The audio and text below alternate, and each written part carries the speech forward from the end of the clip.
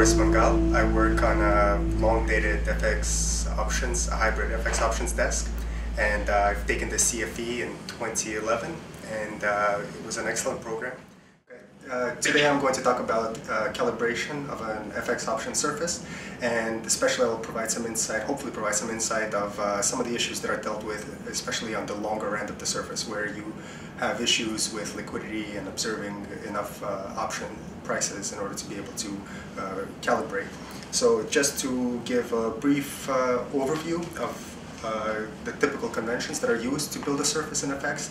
So usually you will have typical strategies that are quoted. You will have your at-the-money vols, and you will have your risk reversals and butterflies that are for 10 delta and 25 delta. Usually, you will always observe 25 delta on the short end, but 10 delta is sometimes more difficult to come across. And in FX, it's also key to understand the typical conventions for the quoting mechanism. So if you're quoting your at-the-monies, you can have at-the-money delta neutral and at-the-money forward, which is very important. And then for certain for certain currency pairs, you will actually need to understand the typical delta convention is either premium adjusted or non-premium adjusted, and all of this can be found on risk lattes and materials or on the website. So I would strongly recommend and encourage you to actually have a look at that. And usually when you're quoting at the monies for all currency pairs, I'm going to say most because in emerging market it could be quite different, but for the main currencies you would actually have at the money delta neutral strike up to and including 10 years, and you would have at the money forward strikes anything past that. And in terms of risk reversal and butterfly quotes, they will actually be quoted for up to 2 years. It's going to be against spot delta, but afterwards it's all going to be against forward delta. So these are typical strategies that you will find in the market, and usually one key thing to understand is that the butterfly convention is actually quoted as an average of the 25 delta or 10 delta strikes over your at the money.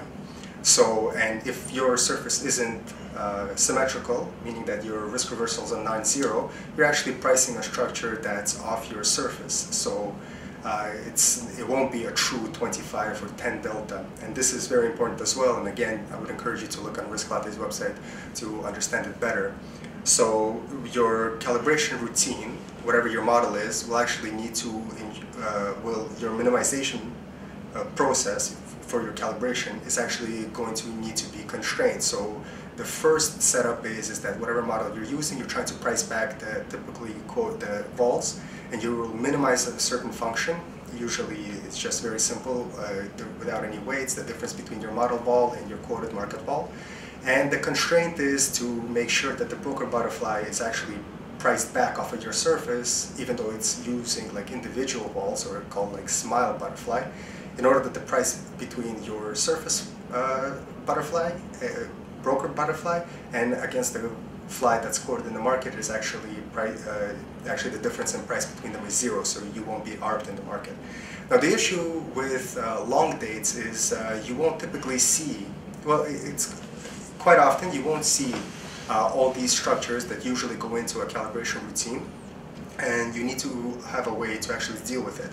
And here I will just mention, I will just use a specific example of Sabre, but other stochastic vol models can be used. And there's other ways to actually go about it, but I'll just speak about Sabre, so just so you would get an idea of how you can deal with the lack of liquidity in FX, especially the long dates.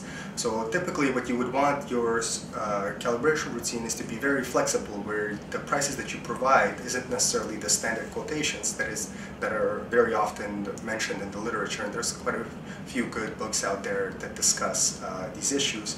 But for the long date, you just simply you won't observe these strategies. But you will have things like individual strikes quoted against, or individual delta strikes, deltas quoted in terms of vol, as spread against at the money, or in terms of calendar spreads. So your calibration routine needs to be built up quite flexibly, where you may not have butterflies, broker flies, or you may not have risk reversals, and in that case you would actually need to input your individual strike quotes or your spread quotes or whatever you actually observe in the market that you can actually then build your surface in order to price back in order to actually return that same ball. So your Sabre calibration needs to be flexible, where in the context of Sabre, your calibration will need to take the individual strikes, be able to price them back, and you're able to actually minimize your actual error function between your model vol and your actual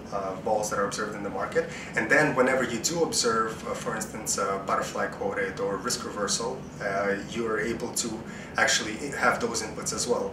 So it takes a lot of work to actually think about in terms of how you're going to calibrate, what your minimization function is. Minimization function is actually not too difficult in a sense where you're trying to get the vols back between what's being quoted.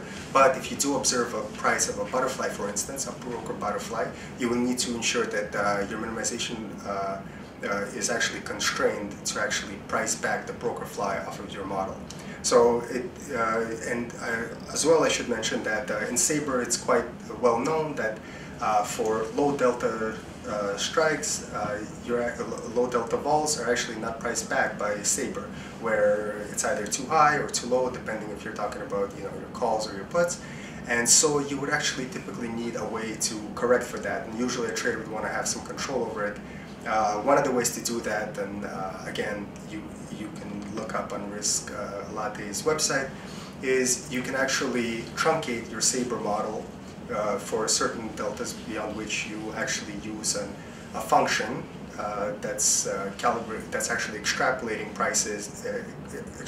prices, which is quite easy to do, but you need to ensure that they're not arb-free. So in that case, your calibration routine would actually need to check for non-arb conditions, especially for the wings, which is not an easy thing to do, but it's something well worth actually trying to do, and especially when if you're trying to price low delta, so 10 delta butterflies, for instance, it's usually going to be somewhere on your extrapolated surface, so you need to be very careful about that, but that's one of the approaches.